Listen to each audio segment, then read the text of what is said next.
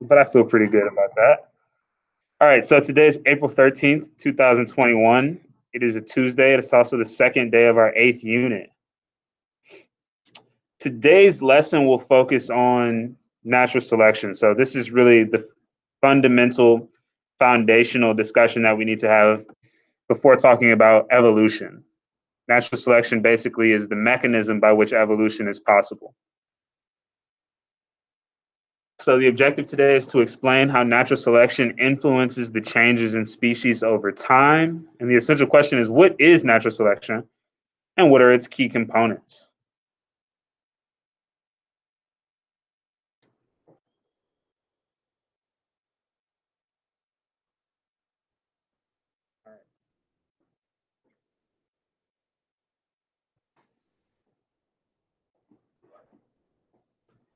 So again, feel free to use the handout, take notes. You don't have to. You can use your own notes. You can take virtual notes. Whatever works for you is fine with me. Yes, sir. Yeah, it's right behind you.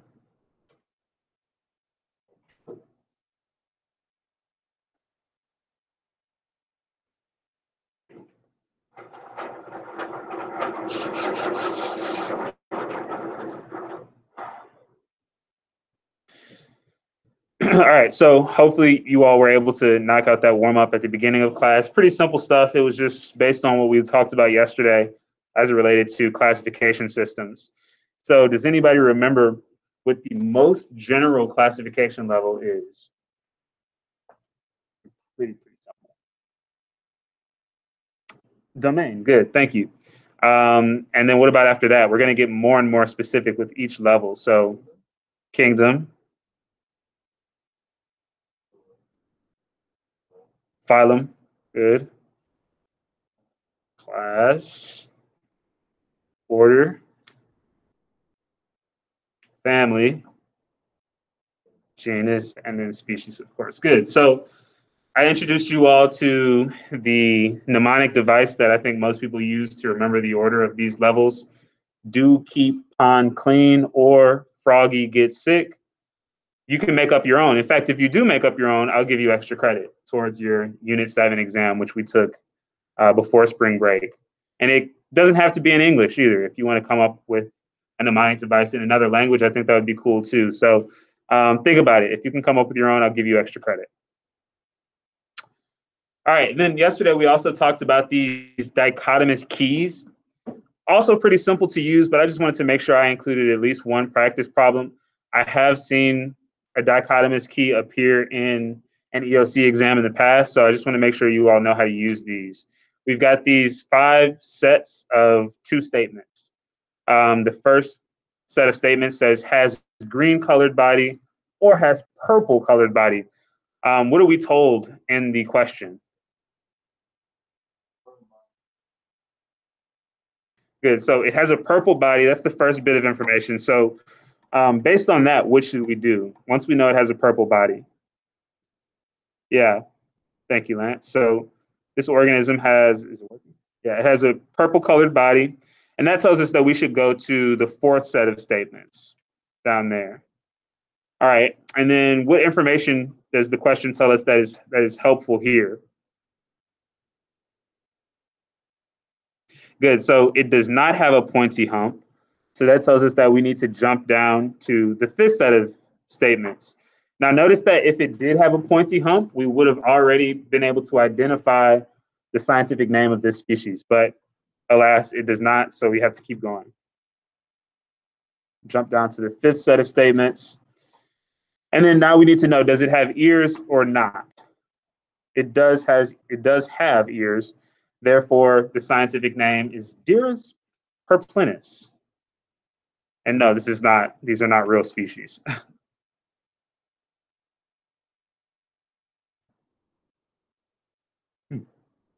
All right, so that's how these dichotomous keys work. You just start with the first set of statements, and then you try to answer them until you find the scientific name of the species. And I think I had in the warm-up 3 questions based on this phylogenetic tree. I didn't want to just go over the question specifically, but we do want to be able to to dissect these phylogenetic trees and know what information they're giving us. So if we're looking at this phylogenetic trees, I see the letters A, B, C, D, E, F, G. I also see what looks like 8 different species. And I also see what looks like 7 different characteristics. We're not going to worry about, if you look on the right side, you can see the word in group. And then if you look under the hagfish, it says out group. We don't need to worry about what that means, but we do want to pay attention to the characteristics as well as to kind of the branching off points. So I'm just going to quiz you a little bit off the top of my head here. Of those letters, A, B, C, D, E, F, G, bless you. Of those letters, which one of them is the common ancestor of a lizard and a robin? Where? What's that? Wait, what? The letter E. Good. Sorry, I couldn't.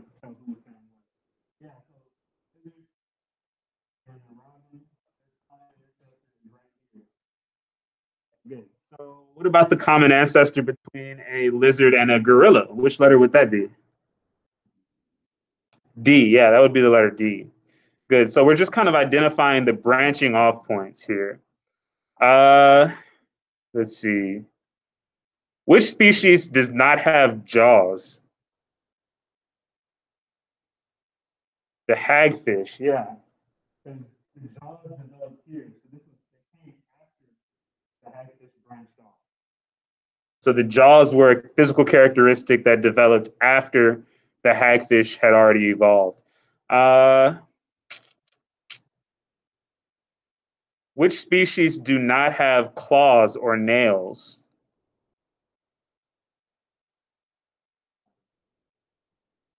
The frog, the salmon, and the hagfish do not have claws or nails. Again, that is a physical characteristic that came about after those species had already evolved. All right, so we just want to make sure we're comfortable with these phylogenetic trees. I haven't really seen any questions about them in recent years on the EOC, so it could be that we won't get one, or it could be that we're due for one.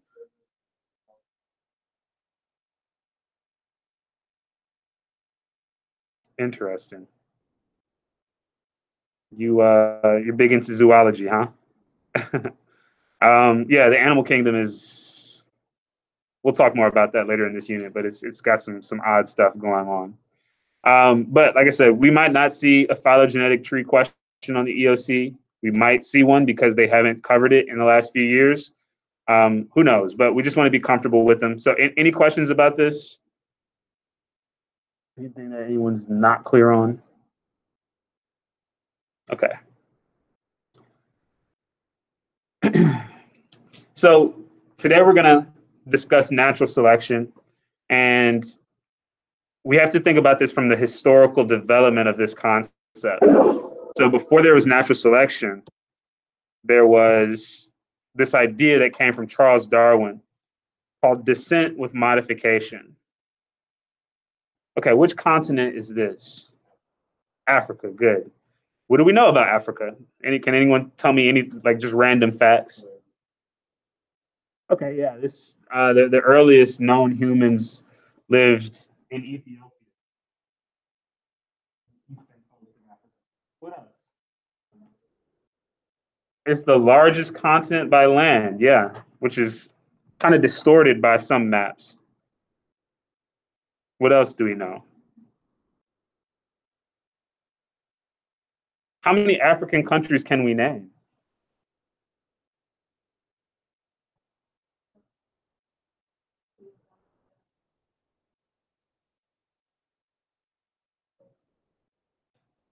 That's 7. There are about 50 of them. Geography tends not to be one of the things that we teach very well in school, but it's a place where there's rich history. It's a place where there's obviously a diverse set of um, geography and also a lot of diverse life as well. What I want to focus on, thank you so much for that, Lisa. You knocked out 7 countries. That's pretty good, actually. What I want to focus on is the deserts here. So, number one, we see. Does anybody know what this is?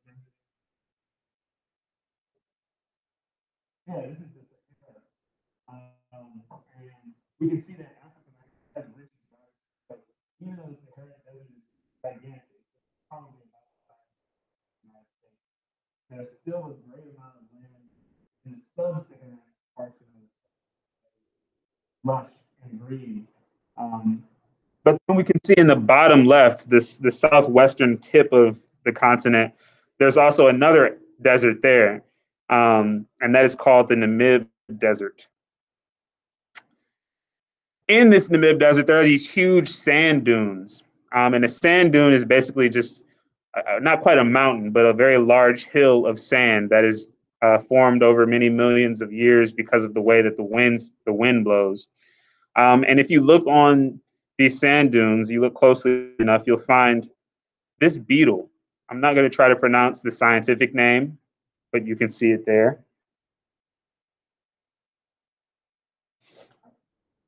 The scientific name, of course, is made up of two levels from our classification system. Does anybody remember which two levels?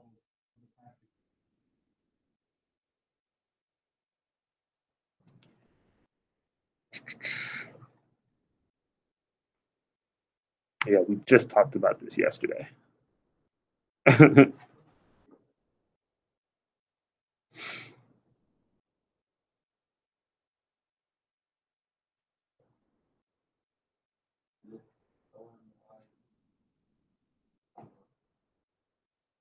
So the 8 levels of the classification system are domain, kingdom. So I'm asking which 2 levels are those words?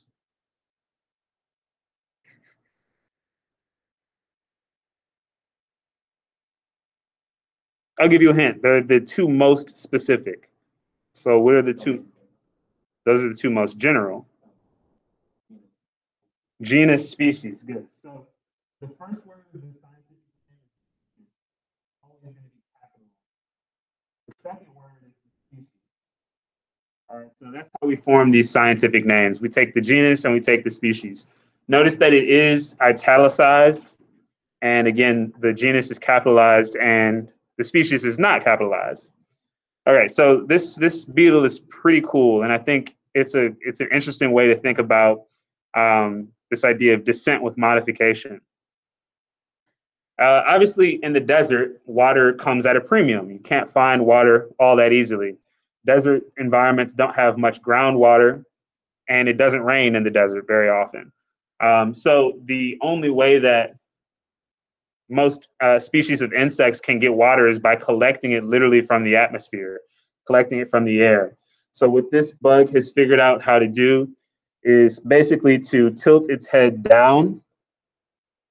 And as these huge clouds of fog kind of move past the sand dunes, the beetle can actually collect droplets of water on its oily exoskeleton. And those droplets of water will then kind of drop down into its mouth. And that's literally how it drinks.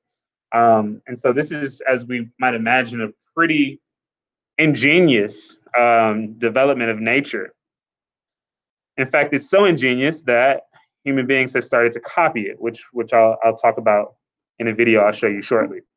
But even though it has this specific species of beetle has this really remarkable ability, of course, it's not alone. In fact, beetles are the most widely known species or the most widely known family of organisms on Earth. There are 350,000 known species of beetles.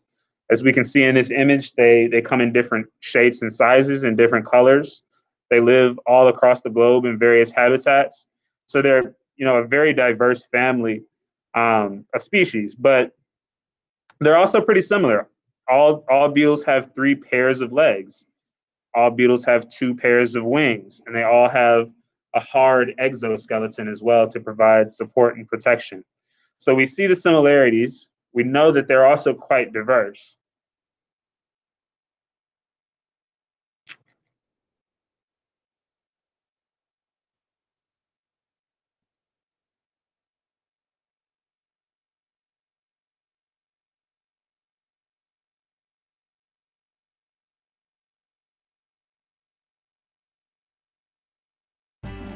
Before we solve a problem, we should ask, has it been solved anywhere in the natural world?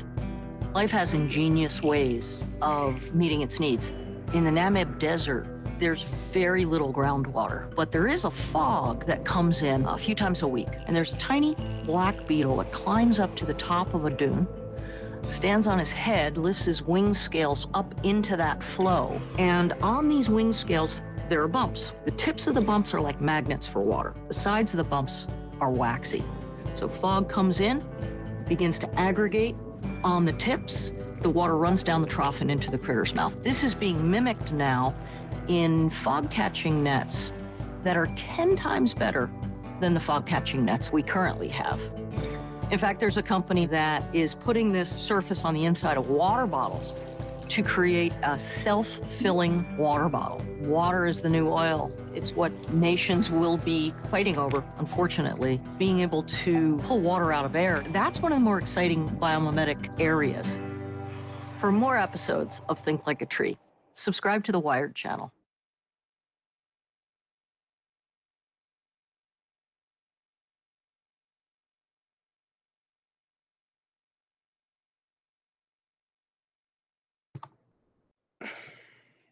So as the narrator was saying in that video, water is going to continue to be one of the more scarce resources on the planet. In fact, in the next 100 years, water is expected to be drinkable water, that is expected to be as scarce as oil, as natural gas.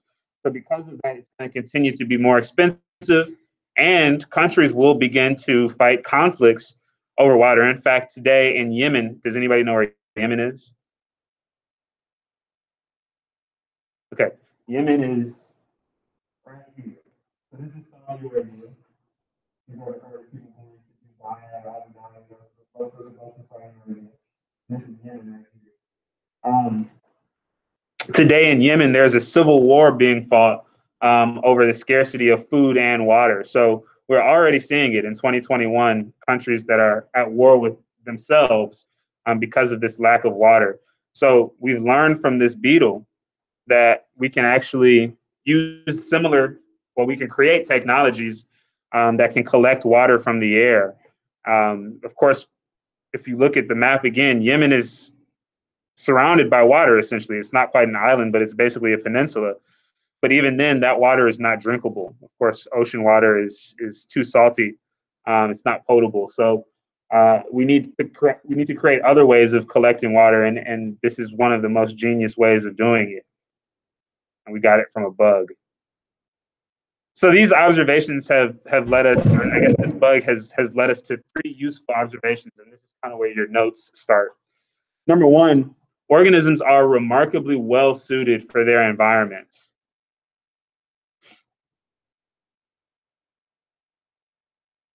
So we would not see this specific beetle in the rainforest, because in the rainforest there is an excess of water because of precipitation. We wouldn't see this specific beetle living in most valleys, because in most valleys there's an excess of water in the form of groundwater. But we do see it in this desert environment where it needed to come up with some clever way of collecting water from the air. The second observation is that organisms have shared characteristics that hint at a unity of life.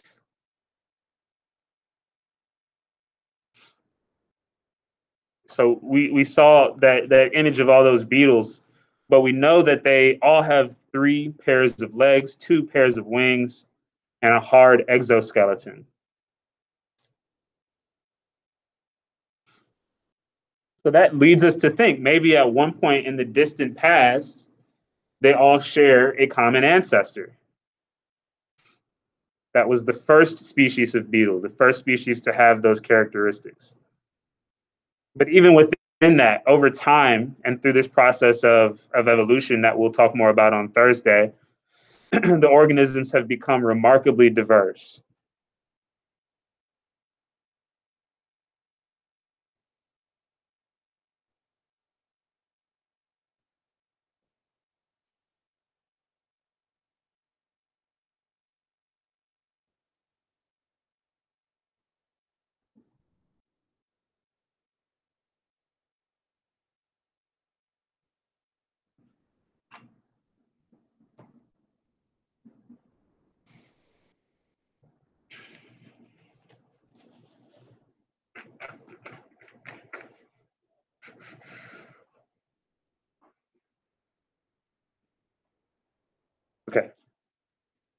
Now, one of the first people to actually make these observations and start to synthesize ideas about them was Charles Darwin. Here he is pictured at the end of his life, but he was actually most prolific when he was still in his 20s and 30s, traveling around the world.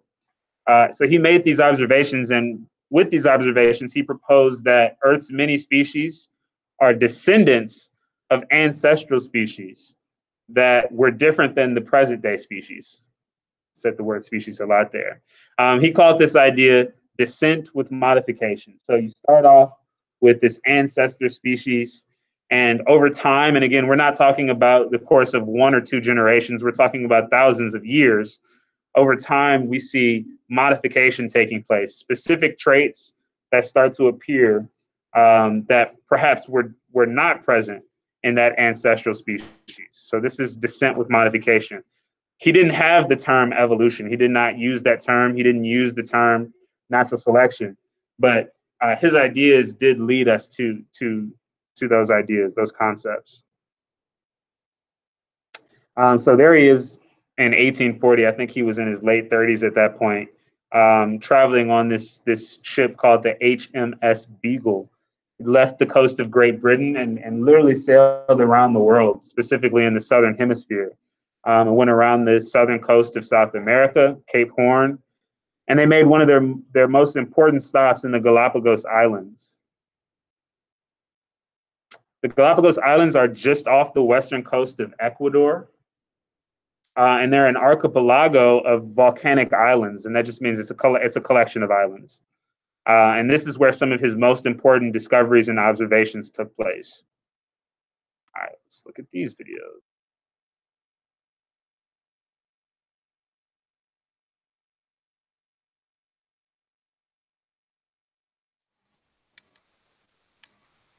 This living laboratory of evolution helped to inspire Charles Darwin and continues to offer a unique opportunity to explore a pristine natural ecosystem.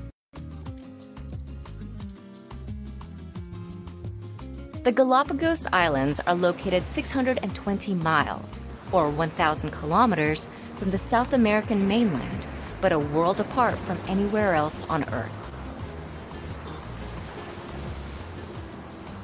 The archipelago and its surrounding waters, located where 3 ocean currents converge, are famed for the unique animal species found nowhere else on Earth, including marine iguanas, giant tortoises, flightless cormorants, and a diverse variety of finches. The islands have 2 airports, Isla Baltra and Isla San Cristobal, which are serviced by regular flights from mainland cities Quito and Guayaquil.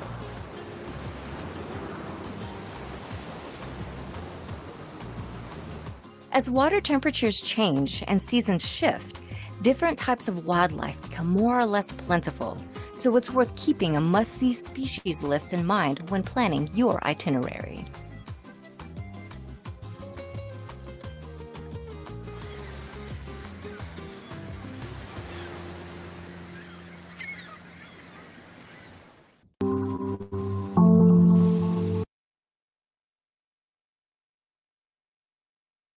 The ancestors of these iguanas almost certainly lived in the jungles of Central America.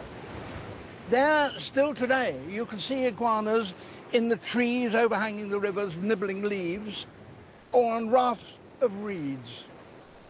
Just occasionally, are swept out to sea, and the vast majority, of course, die there. But just a few, a long time ago, were fortunate enough to be swept by favorable currents out to the ocean and pitched up here. In their ancestral rainforest habitat, iguanas are vegetarians. Here, they browse on juicy leaves. But the iguanas that first appeared in the Galapagos could find no such things. So these iguanas, to survive, had to eat the only kind of leaf that was available. Seaweed. And to get the best of that, they had to do something even more radical. they had to swim.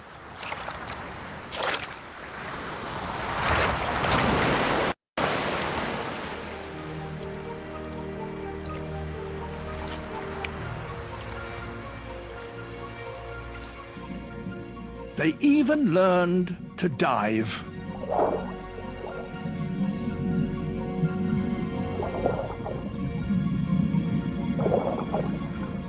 They acquired the ability to hold their breath for up to an hour, so that they could swim down to a depth of 20 meters.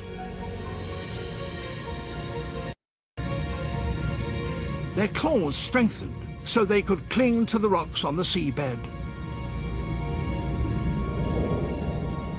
And under the water, they found an endless supply of seaweed, which grew in abundance in the nutrient-rich currents that flow around the islands.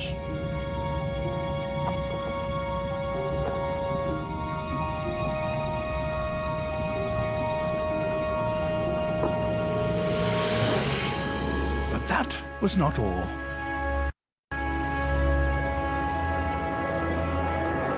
Their snouts became flatter to help them graze. And their teeth became sharper to grip the slippery seaweed.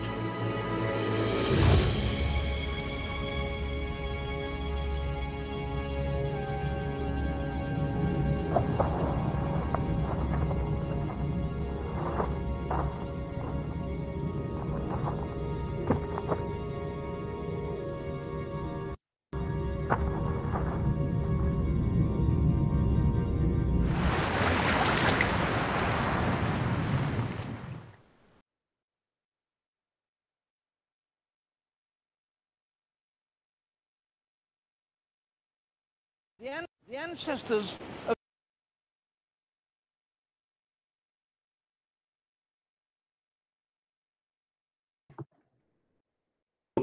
in that David Attenborough video, the second video that we just watched, he talked about the fact that many of those iguanas started off on the mainland and they ended up being swept out into sea. He said most of them died at that point, but some of them had adaptations, specific adaptations that allowed them to survive a 620-mile trek from the mainland to the Galapagos Islands. At the time that this happened, they may not have been 620 miles away, it may have been closer than that. But it's just important to note that the adaptations that they had to allow them to get that far, they already possessed. It wasn't like a choice that they made to travel to the island. So this is something we'll return to, the fact that the variation that allowed them to have that adaptation already existed. We'll return to that idea. But one of Darwin's most important ideas was that organisms shared a common ancestor. And in the same way that we might envision a tree of life or even a family tree, we can see them begin to branch off at a point in time at which they separate. So if we look at this family tree here, if you look at the bottom, you can see 3 species of elephants. In fact, these are the only 3 species of elephants that currently exist today. There are 2 species that live on the African continent, and there's 1 species that is native to the Asian continent. However, these are not the only elephant species that have ever existed. It's just that the others are now extinct, and most of them have been extinct since the last ice age. The woolly mammoth, for example, has been extinct for about 10,000 years. But they all come from the same family tree. They all have common ancestors. And if you look at the bottom of this image, I know it's really small for you guys, but it says millions of years ago.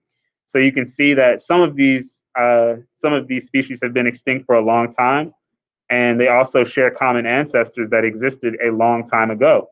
For example, the woolly mammoth shared a common ancestor with the surviving elephants that existed about 5.5 million years ago. And probably because of geographic separation, they developed into 2 distinct species. There are efforts ongoing today to potentially try to bring woolly mammoths back because we do have some DNA from woolly mammoths, and there are some thoughts that if we breed carefully with elephants, we could potentially get the woolly mammoth back, which would be a pretty, foundational discovery if we could do that, because we could bring back a lot of species in that way. But of course, there are ethical concerns when we start to do these things as well. But if you look at the top of the family tree, we can see a Hyraxis, which is basically a big gopher, and that still exists today. It is not extinct, and it is a distant cousin, essentially, of elephants. But they're small. They're basically the size of rabbits. And then you can also see a manatee, which is also a distant cousin of the current day elephants. Of course, manatees live. They are marine animals. So it's just interesting when you start to look at some of these family trees and realize which current day species have distant common ancestors. All right, this is where I want you all to start writing as well. So when we think about natural selection happens primarily, well, we have to acknowledge that species have the potential to increase in numbers exponentially. They have the potential. So it doesn't mean that they do increase in numbers exponentially. It just means that the potential for them to do that is there.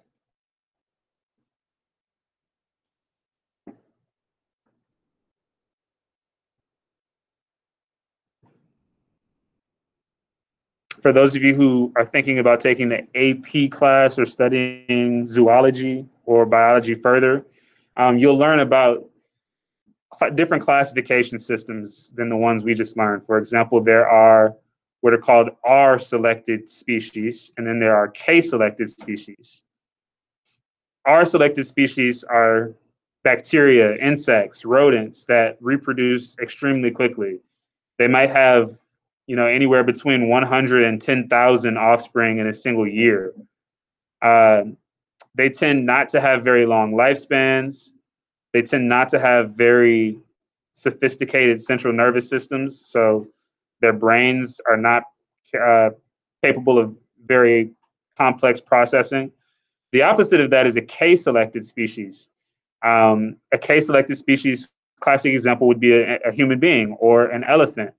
K-selected species tend to be larger. They have longer lifespans. They might only have one child every 5 years or so. And they have much more sophisticated central nervous systems, more, larger brains that allow for more processing. So it's an interesting distinction. But in any case, we know that even K-selected species can increase in numbers exponentially, as the human population has. I think it took about 80,000 years for the modern human beings to have a population of 1 billion. Of course, we went from 7 billion to 8 billion in only about 7 years. So we've increased exponentially, and this is going to be something we'll talk more about because it's presenting obviously huge problems. Has anybody ever heard of kudzu? Kudzu is that vine that's right there in the middle, that middle image. It is an invasive species that originated in Japan, but is now kind of taking over the American South. So if you ever drive, even here in Charlotte, you can see some kudzu around. It is taking over. You'll see it on the side of buildings. It's kind of killing out other plant species, and it's a big problem. Yeah, and it'll go up telephone poles, and it's a problem. But of course, like I said, they have the potential to increase exponentially, but they can't, because in most cases there is a finite supply of the resources that they need. So in the image on the left, we see organisms competing for a finite supply, a limited supply of water. On the right, we can see organisms competing for a finite supply of sunlight. Plants that are on the bottom of the rainforest, on the floor of the rainforest, are not getting much sunlight because of the dense canopy that exists above them. So you'll notice that they have these really broad leaves to capture as much sunlight as possible. Okay, so because of this limited supply of resources, we see a lot of competition resulting. Competition between species, but also competition within species.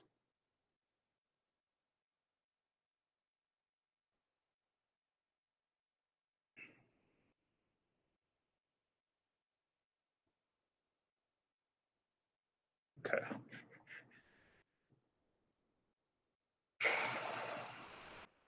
So how do populations decide which organisms survive and reproduce and which ones die? Of course, this is kind of a false question because it isn't a decision. It's a matter of which organisms have the adaptations that will allow them to survive. Now, when I say adaptations, again, it's not a choice. It's not like organisms wake up and decide that they are going to put themselves in the best possible position to survive. Some organisms are just better suited for their environment based on naturally occurring genetic variability.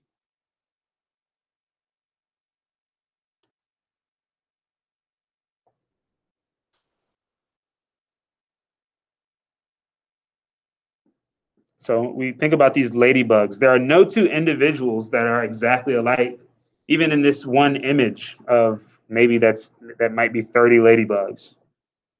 But let's say that for whatever reason, a predator decides that they are not going to eat ladybugs that have fewer than 4 spots on their back. That means that eventually the entire population will be comprised of ladybugs that have fewer than 4 spots on their back because all the other ladybugs with a lot of spots will be preyed upon, they'll be eaten. Okay, so that genetic variability that already existed, there were already ladybugs that had 4 spots. It protected them, it gave them a specific advantage in their environment that allowed them to survive. All right. So, and this is what we're talking about. The environment is going to provide some type of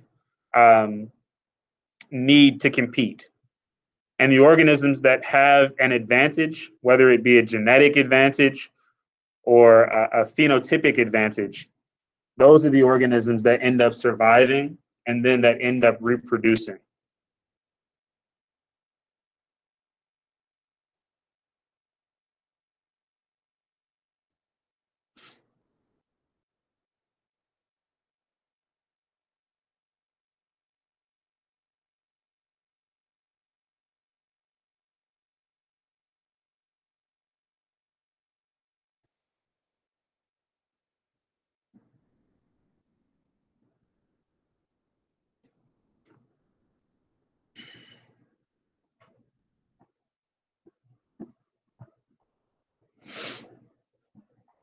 So here we can see the okapi on the left.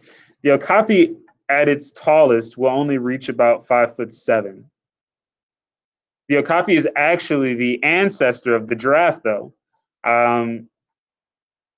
The okapi, of course, was not going to be able to compete for limited resources when all of the food that was either on the ground or that was hanging pretty low to the ground was gone. That meant that specific organisms within the population of okapi that had longer necks had an advantage. They were able to reach food that was higher up. So today we know that the giraffe is its own distinct species, and the tallest giraffes can be 18.7 feet tall. This gives them access to food that other terrestrial animals simply cannot have.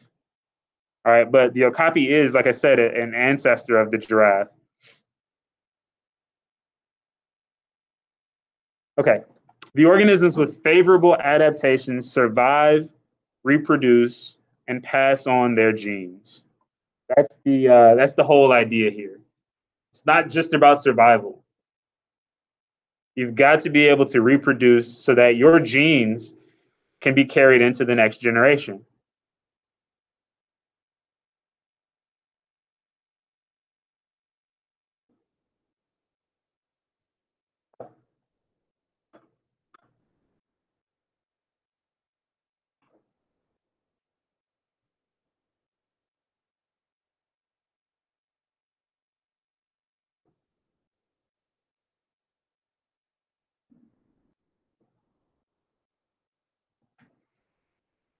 For example, here's an image of me and my parents and my twin sister. You can see how the genes have been carried, right? Do we look alike?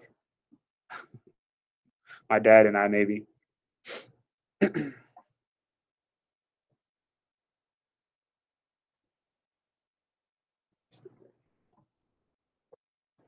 Okay, and then as those genes are passed on, the genes that provide some type of advantage will eventually start to accumulate throughout the entire species. Because more and more of the individuals with the advantage will survive, meaning more and more of them will reproduce, and their children will also have that advantage. The ones who are disadvantaged will start to, unfortunately, die off. Unfortunately or fortunately, depending on how you see it. And this is the process of evolution. So this does not happen between one generation and the next. This happens over many, many generations. Those are selected species that I was talking about, the bacteria, the rodents, the insects, the fish in some cases, they reproduce a lot. So evolution can happen a little bit faster in our selected species. In K-selected species, it takes a really long time because they're just not having offspring all that often.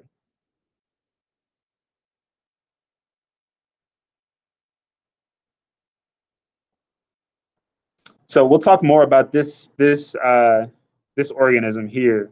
Tiktaalik is one of the most talked about organisms in evolutionary biology because it is proposed, or I guess hypothesized, that Tiktaalik was the very first amphibian, the first organism that had the ability to live underwater, but then came out of the water onto the land. Tomorrow during our virtual lesson, it'll be a quick one. I'll talk a little bit about why Earth was not suitable for life for a long time. And then when it was finally suitable for life, it was only suitable for life underwater. Even plants could not have existed on land due to the atmospheric conditions. Once things changed a little bit and there was more oxygen in the atmosphere, we do start to see plants that are living on land. In response to that, of course, the animals that were living underwater, instead of competing for the same resources underwater, some of them start to emerge from the water and move onto the land. So Tiktaalik is thought to be the first species to successfully do this and to be able to not just come out temporarily, but to come out, lay its eggs, eat food, and then kind of reemerge into the water for a period of time. We'll talk more about that. Okay. So here's this definition of natural selection: the process in which organisms that are better adapted to their environment tend to survive and produce more offspring. This is also known as survival of the fittest. And again, fitness in this case is not discussing how well an organism can run or how much weight an organism can lift. Fitness is referring in this case to how well it can reproduce.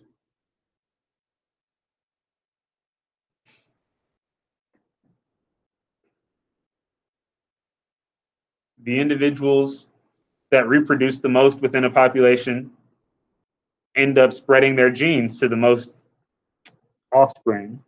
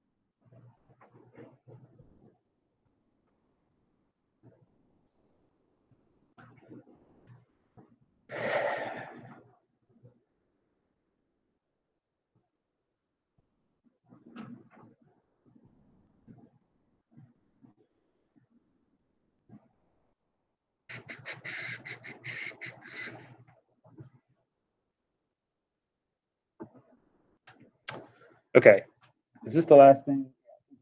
I'm having you guys right. So to sum it up, the four most important components of natural selection are genetic variation, inheritance, competition, and reproduction. these four things lead to this process, survival of the fittest.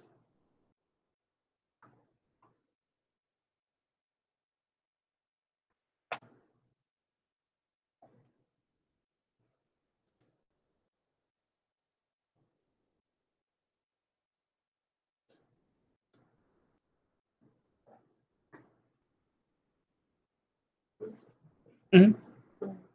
It's right across the hall.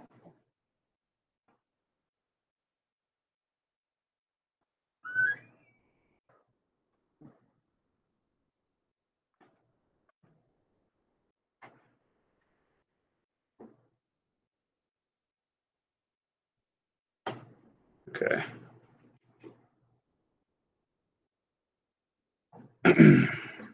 Okay, so another good example. So we're looking at 3 species of finch. These are all birds that live on the Galapagos Islands. They're very similar birds. Um, they look pretty similar even in terms of their feather color. I think the bird on the right is a chick, so it still hasn't molted yet, meaning it doesn't have its adult feathers yet. But they look similar. But if you look closely, they have different beaks. So my question is why? Why do you think they have these different beaks?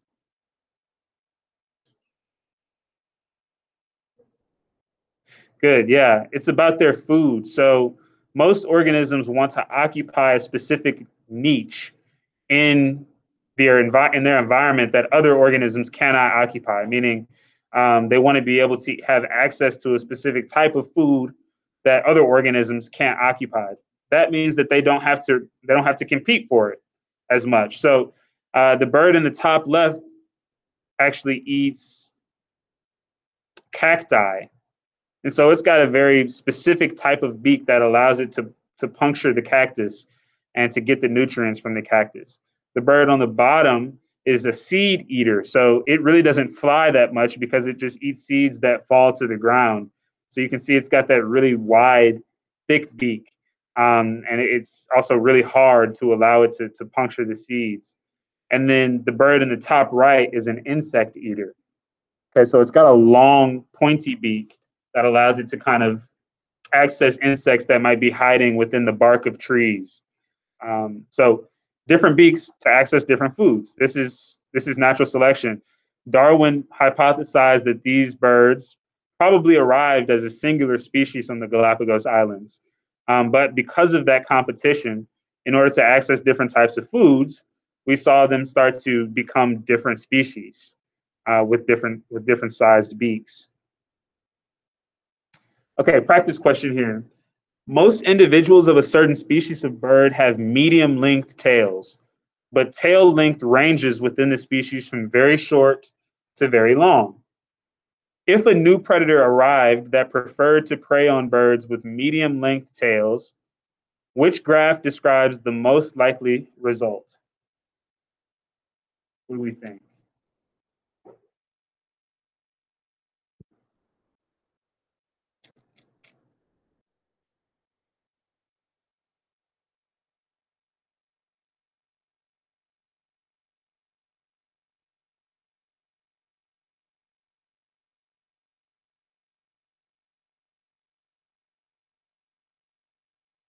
We've got tail length on the x-axis of these graphs and number of birds on the y-axis. So that means that as you move from left to right, the tails are getting longer.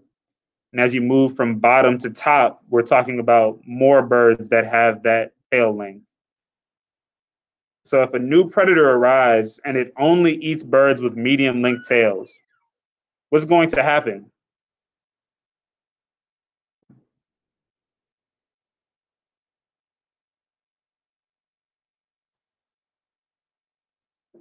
Okay, so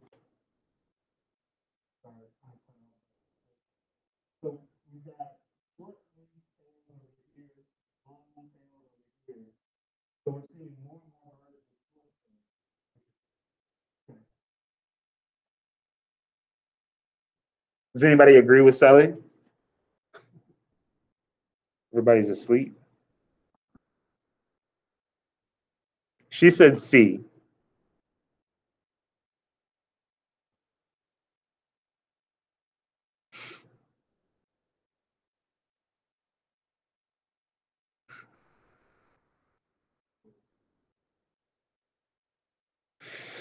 Okay, so Sally, I think you're thinking in the right way, but we have to remember here that there's kind of these levels. There's short, medium, and long. So for whatever reason, this predator is only eating the medium length tailed birds. Yeah, so we want to think about the fact that the birds with the short tails are going to do really well. The birds with the long tails are going to do really well. So A is the best graph to represent that. The birds with the medium length tails are being eaten. They're being killed off. So we see fewer and fewer. The birds with the short tails, we see a lot of them, more long tails as well. This is a pretty common type of evolution. Um, there's actually a name for it. It's called divergent evolution. What will eventually happen if we continue to see this over over a long period of time, is that those two birds will probably become two distinct species. They'll stop mating. They might occupy different territory. They might end up having different food preferences. But because we see them, we don't want to have birds that have medium length tails. They're just going to continue to separate. The birds with the short tails will get even shorter. The birds with the long tails will get even longer. Okay, I'm skipping this. Actually, all right, so I'll give you a little bit of background. We've got just over 10 minutes left, but there is an activity that kind of touches on this.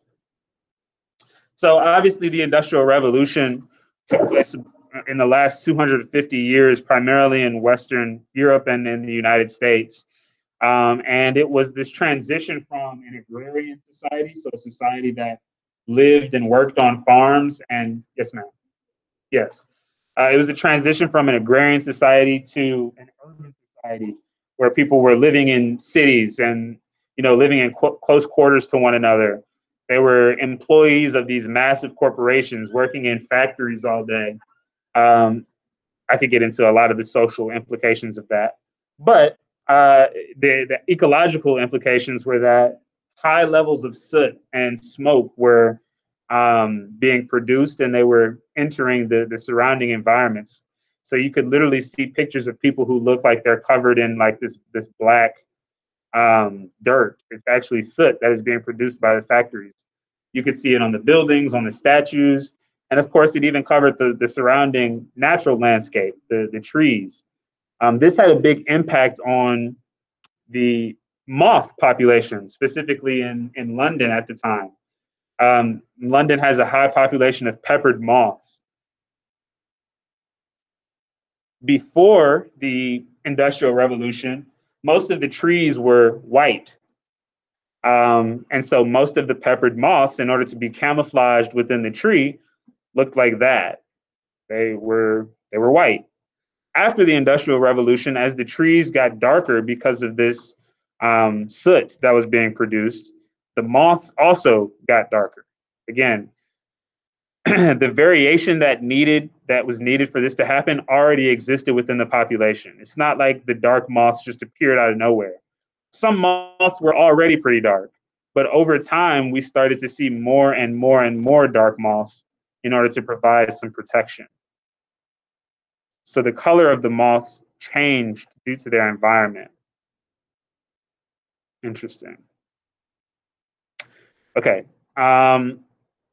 There is an activity. It's called the natural selection gizmo.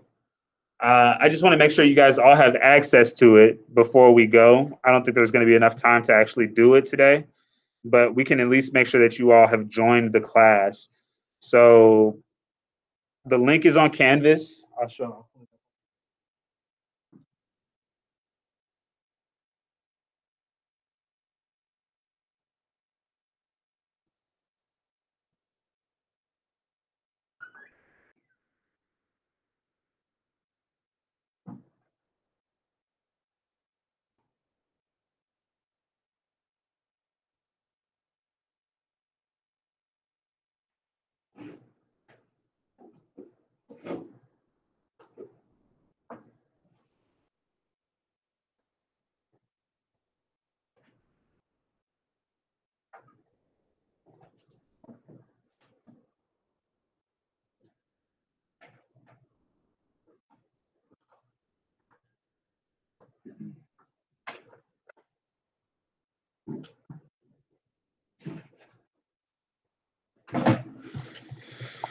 So the website is called Explore Learning.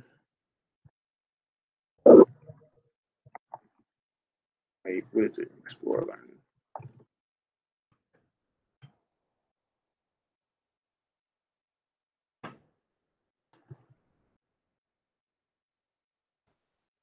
I just sent the link to the chat.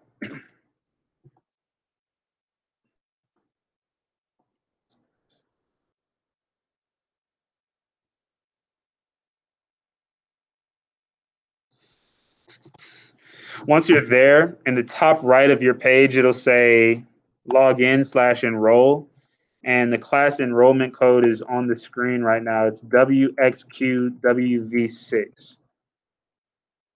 I just sent that to the chat as well. I know several of you, I think 11 of you have already joined because we've done a gizmo before.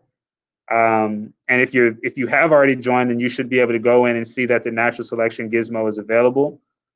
If you have not yet joined the gizmo, then you need to go ahead and do so. Yes, Tay, are you raising your hand? Oh, okay.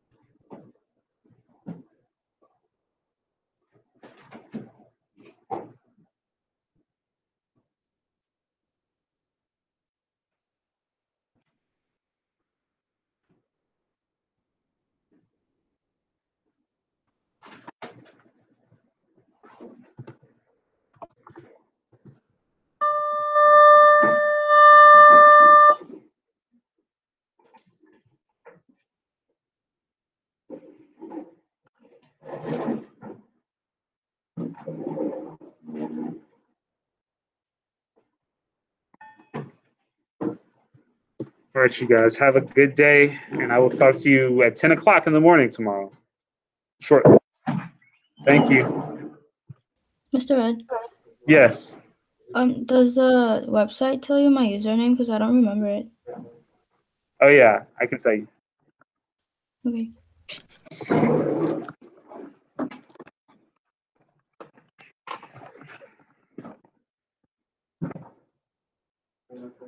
Thank you. See you, Lance. That was Abigail, right? Talking just now? Yeah. Okay. Your username is your first name. I mean, it's Abigail7589.